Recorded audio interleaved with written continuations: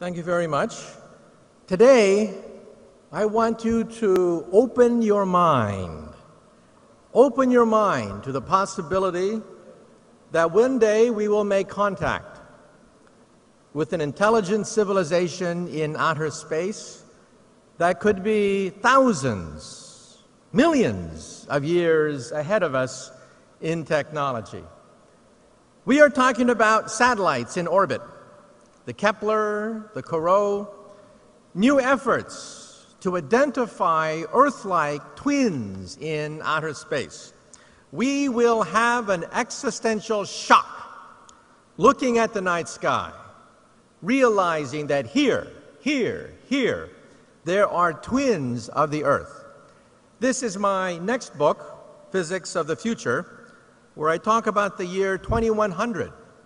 Let me make a prediction, and that is sometime by mid-century, we might make contact with an intelligent civilization in outer space. Now, why do I say this? Because even as we speak, the Kepler satellite, the Corot satellite are identifying hundreds of exoplanets in outer space, 500 identified so far. The first Earth-like twins are now being identified. Perhaps they have liquid oceans. Perhaps they have organic chemicals. Perhaps they have amino acids. Perhaps they may even have life. This is one of the goals of scientists looking for signs of life in outer space. But then the question is, if we find microbial life in space, that is not very interesting. But the SETI project has gotten an infusion of funds. They can now analyze 1,000 times more stars than before.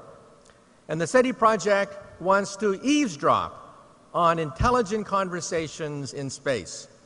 I'm a physicist. When we physicists look for alien civilizations, we don't look for little green men. We look for energy consumption. We look for type 1, type 2, and type 3 civilizations. A type 1 civilization has the power of an entire planet. They control the weather. They mine the oceans. They control volcanoes.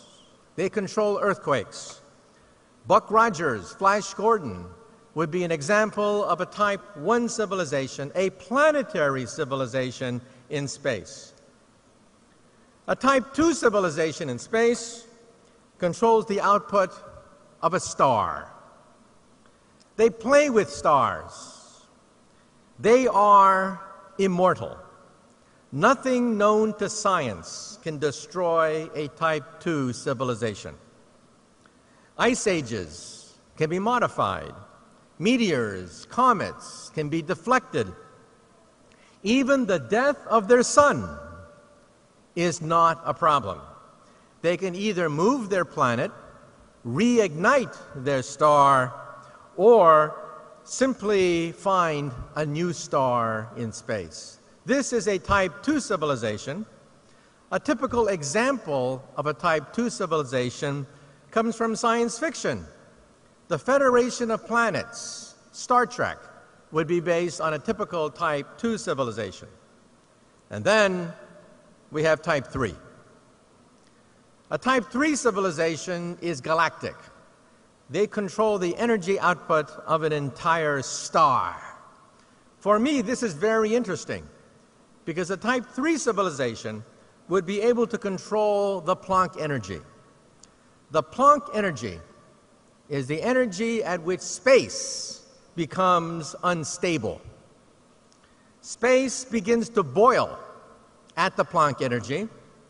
The Planck energy is a quadrillion times higher than the Large Hadron Collider, and gateways, perhaps, wormholes, doorways, portals, perhaps to other dimensions, begin to open up for a type 3 civilization. So we have type 1, which is planetary, type 2, which is stellar, and type 3, which is galactic. But one day, I was speaking in London, and a little boy comes up to me, 10 years of age. A little boy comes up to me and he says, "Professor, you're wrong. There's type 4. So I look down at this little boy, this pest,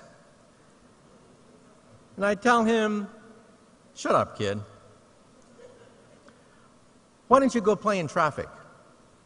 There's a nice intersection over there." And he kept nagging me, and he says, "Professor, you're wrong. There's type 4. And I said, "Look, kid, we have planets, stars, and galaxies. That's it. There's nothing else. These are the only platforms for advanced civilizations." And the little boy kept saying, "No, you're wrong. There's type 4, the power of the continuum." Now, for you Star Trek fans, you know that the power of the continuum is the Q. There is something beyond galactic, and that is dark energy.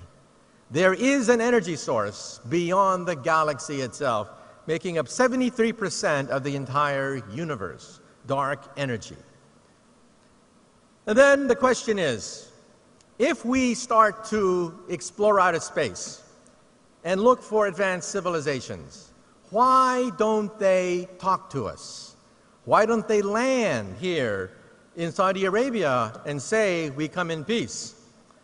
Well, my attitude is, if you walk down a country road and you see an anthill, do you go down to the ants and say, "I bring you trinkets, I bring you beads, I give you nuclear energy, take me to your leader"? Or maybe you step on a few of them. Maybe we're simply not that interesting. So let me now close on the following note. What lessons can we take from this? First of all, this has theological implications. Giordano Bruno was burned alive 400 years ago in 1600 for saying that there are civilizations in outer space. Because if so, the Catholic Church said, do they have a pope? How many popes are in outer space? 1,000? 1,000,000? 1,000,000,000 popes? How many saints are there in outer space?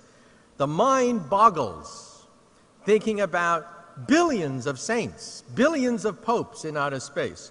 Rather than think about billions of popes, they simply burned Giordano Bruno alive.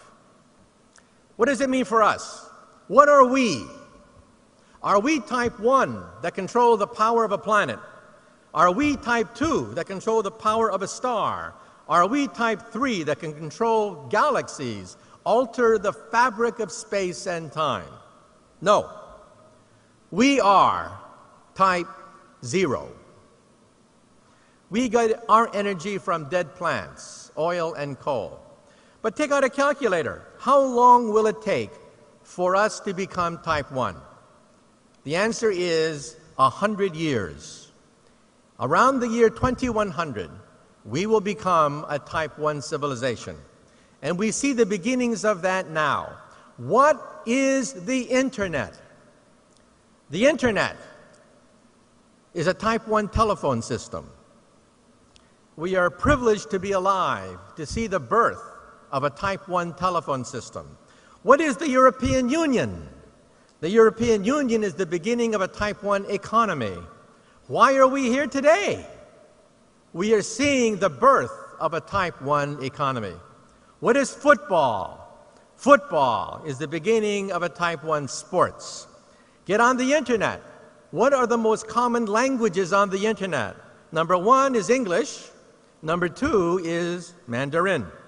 We are beginning to see the beginnings of a type 1 language. What is rock and roll? The beginning of a type 1 youth culture. What is Chanel and Gucci? The beginning of a type 1 high fashion. So let me tell you that we are now witnessing the greatest transition in the history of the human race. Transition from type 0 to type 1. The generation now alive is privileged to see the birth pangs of the birth of a new civilization, Type 1, planetary, planetary energy, planetary economy, planetary environment. And so in conclusion now, let me wrap up. I'd like to dedicate my comments to Giordano Bruno, who 400 years ago said there are planets in outer space. Every week, we discover a new planet orbiting another star.